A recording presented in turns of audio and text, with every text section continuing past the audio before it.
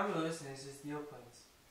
For today's instructional video, I'm going to be showing you how I'm going to attach a parachute to my quadcopter to put it in action in this Sunday's flying video. Now, I don't recommend you guys do this. I am doing it because I've had the curiosity to try it out for many years, and what better time to do it. Now, you're going to need a few things for this. You're going to need a quadcopter with a transmitter, a few rubber bands, a servo, double-sided tape, zip ties, and a parachute.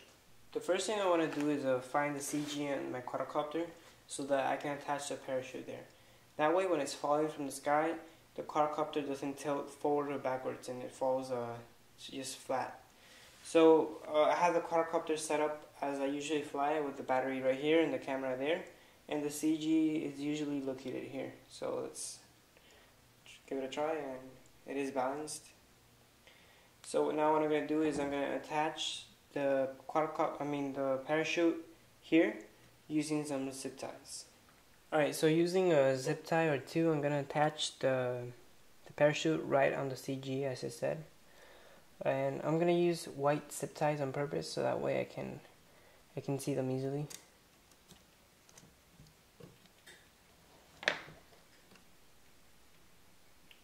And sure enough, yep, it doesn't tilt to one side or the other. The next thing I want to do is attach a servo, because that's going to be the release mechanism for the parachute so it opens up. So the first thing I want to do is actually check if the servo I'm going to use works. So I'm going to hook it up.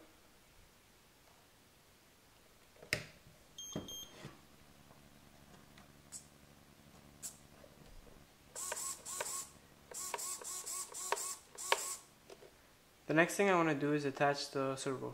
So I'm going to attach it using some double-sided tape and zip ties. That way I have some redundancy.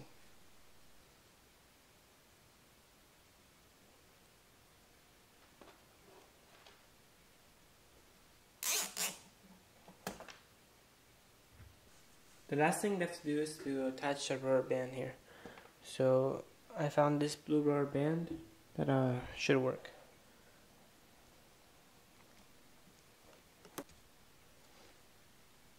Alright, now all there's left to do is to test it out. So I'm going to turn it back on.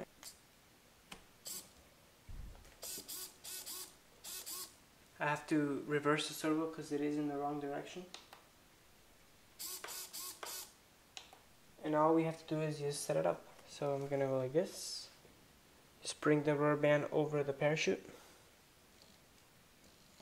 Alright, so that is pulling on the servo. You can hear the servo like it's pushing against the rubber band, the rubber band pushing against the servo. But let's test it out. I'm going to hit the snap switch on my transmitter, and that should just release the rubber band. Perfect. So let's test it out a few more times to make sure it works.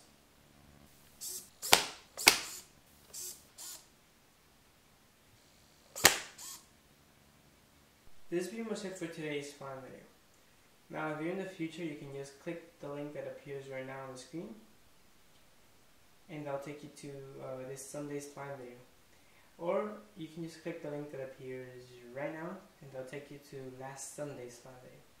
Now if you liked today's video, be sure to give it a thumbs up. And if you want to keep on watching all the videos and everything else, all you have to do is click that button down there and subscribe. Thanks for watching, bye.